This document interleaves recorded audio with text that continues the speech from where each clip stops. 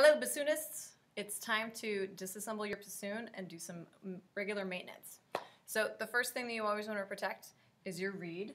So I'm going to take my reed off of my bocal and it goes in this fancy reed case. It's ideal that you have a reed case built for these reeds. This one will hold 4 next to each other, and it actually has holes punched in the back. You can see my shirt kind of through those. Those holes let the reeds dry, otherwise they mold. That's gross. You want your reeds to dry. So, reeds in that case. The next thing that's really delicate is your bocal. So, like we talked about before, grab the bocal by that curve and gently take it out. Remember not to pull it. If you pull it by the end, this can actually crack up here, and these are like hundreds of dollars. Don't do that. I'm going to safely store this in my case. It goes underneath everything. I'll show you right here. It goes underneath the case, and then there's little pins to hold it in place. Now we're going to take this apart in the reverse direction that we put it together. So the bell joint assembly comes off, the long joint and the bell.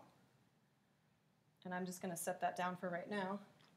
Now, if you've been playing for a while, you can actually accumulate some moisture inside the boot. So keep these things upright while you're taking them apart. I'm going to carefully take the wing joint off. I'm watching for this bridge key right here. I'm trying to not hold on, grabbing on any long rods or anything like that. Very important that you keep all your corks greased so that they slide easily and you don't have to grip really hard so you don't end up bending anything. We will swab this in a moment.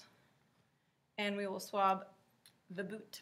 So the boot may actually have liquid in it, and you can dump it out in a trash can. I haven't been playing long enough to have that in there. You're going to have 2 swabs. One is really skinny, and one is a little bit thicker.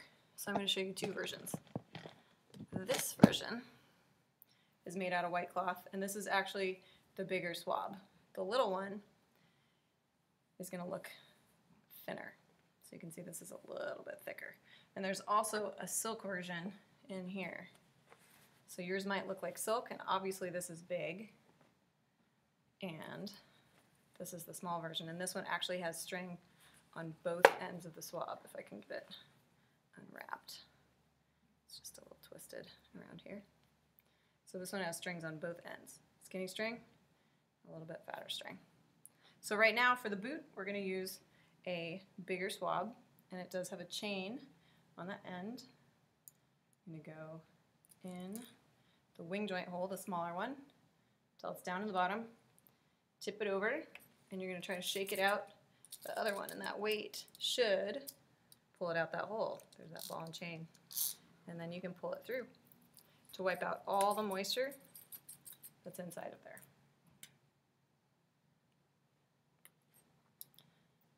Go gently through the boot. I don't like the way this is fitting. I'm going to go the other way.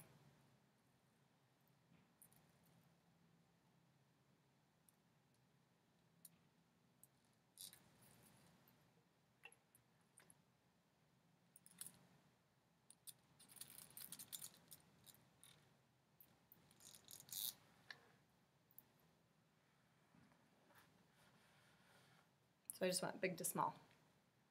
And that one's done. And I always know how my boot fits in my case because there's this ring on the back, and that goes face down in the case at the top.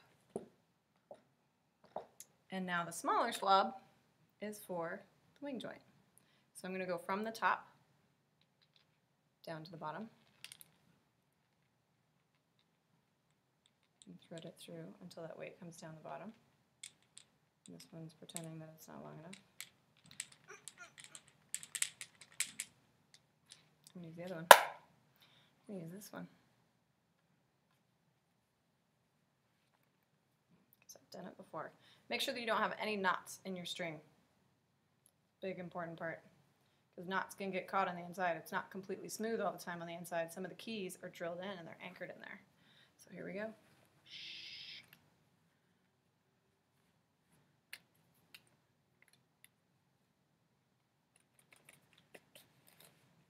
And it takes all the moisture out of there. When you're putting the wing joint back in the case, be very, very careful of your delicate little whisper key. Don't let it get bashed and rubbed off on the case. Okay, and then I'm going to take apart this assembly. This assembly does not need to be swabbed because water doesn't usually go down the wing joint into the boot and up. That would be weird. So this is generally dry. And the bell goes closest to the latch. And the wing joint and the long joint fit together in the case next to each other. And I actually put the lock on in this case to keep them together. And last thing is seat strap. Make sure that you don't forget that. You need it next time. And I put that in the covered one, and then I put the swabs that I used inside the open hole so they're more likely to dry because they're more exposed to the air. So my swabs go away, my cork grease goes away, my reed case goes away, and you're done.